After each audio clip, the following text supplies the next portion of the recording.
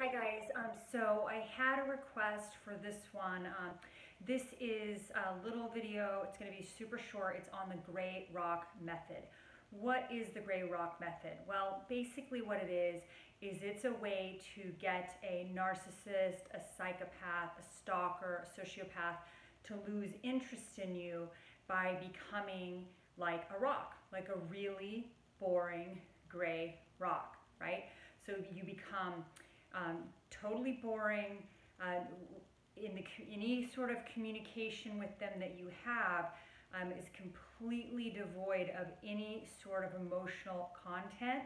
The way you communicate with them is very non-emotional. It's just the facts, and you do not bring up, anything from the past. You do not bring up any negative emotions or positive. You just keep it very, very sort of boring and almost business-like, right? So the gray rock method is very helpful if you have to be in some sort of contact with the narcissist or the sociopath because perhaps you are co-parenting with them, right?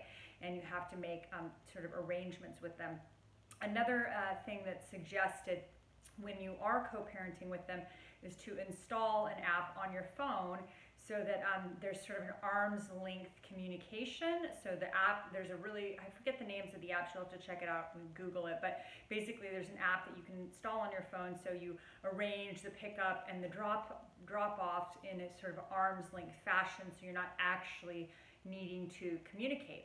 But yeah, the gray rock method is you become non-responsive or very, very short answers that are only it's only communication that has no emotional content, and you become boring. Try to be as boring as a boring gray rock, and eventually that that abuser or narcissist, psychopath, whatever, they're going to lose interest in you because remember, they can't stand to be bored, right? That's their Achilles, is to be bored, and you just need to be the most boring person that they've ever encountered.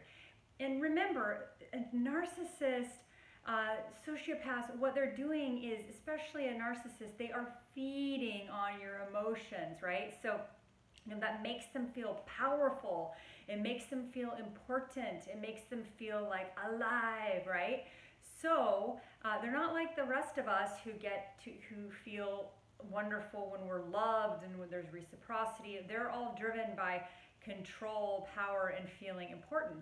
And that's probably because internally, I think they're like small children that don't really feel important at all. They probably were made, I don't know if they were made to feel unimportant or that they don't matter or whatever, but I think they have this internally, that's how they actually feel, is that they don't matter and they're not important. So they have to sort of extract that from other people, this sense of importance and control and power. And like if you're providing them with some sort of emotional interchange or content, then it makes them feel powerful. Now, they usually prefer positive source of supply, right? They want to be worshipped and given adulation and have somebody who does not know that they're wearing a mask, somebody who has not seen the mask slip, worship them and put them on a pedestal. Like that's what they prefer, but they will definitely take second grade supply in the form of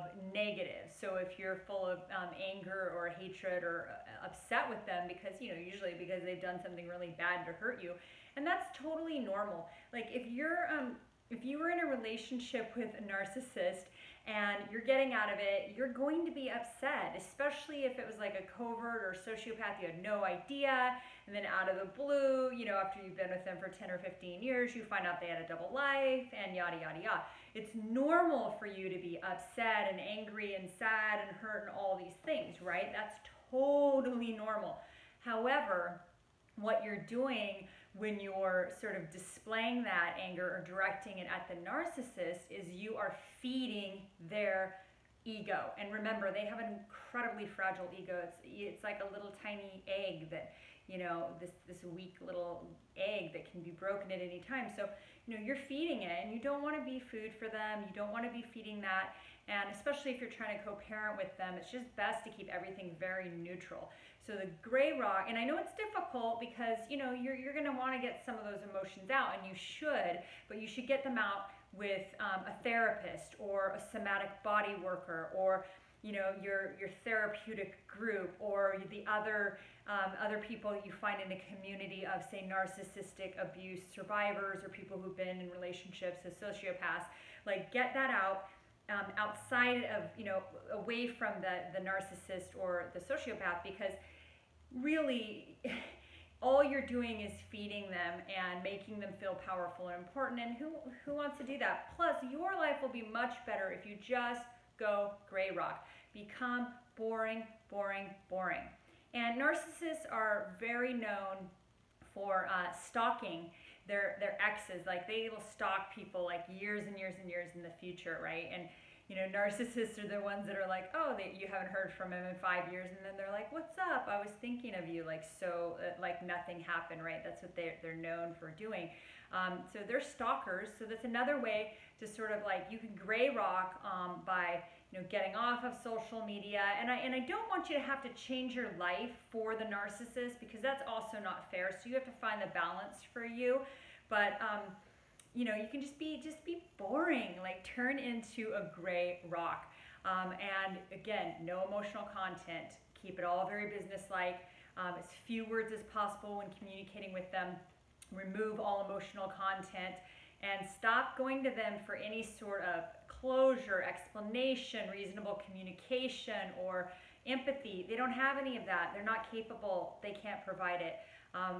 You know, I don't think they would if they could, but they actually are just not even capable.